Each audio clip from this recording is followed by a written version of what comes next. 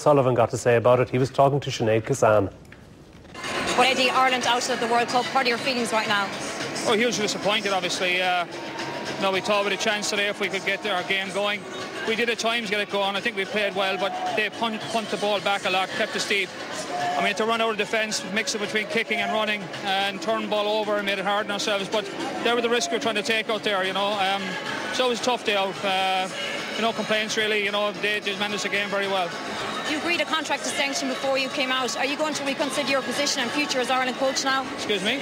You agreed a contract extension before you came out to the Rugby World Cup. Are you going to reconsider your position and future as Ireland coach now in light of Ireland's World Cup display? Absolutely not, no. Absolutely not, no. Where do you think it went wrong for Ireland out there tonight, Eddie? I think we tried too hard at times.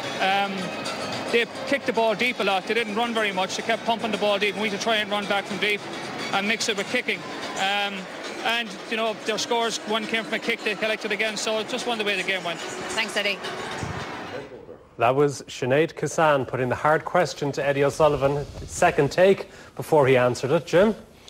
Well, I take my hat off to Sinead. Obviously, she's not looking for a career in sports reporting. Well, she has a career in sports reporting, a very good career in sports reporting, because she asks hard questions like that of Eddie O'Sullivan. I think that's the first time I've heard a question like that asked, and you have to congratulate Sinead.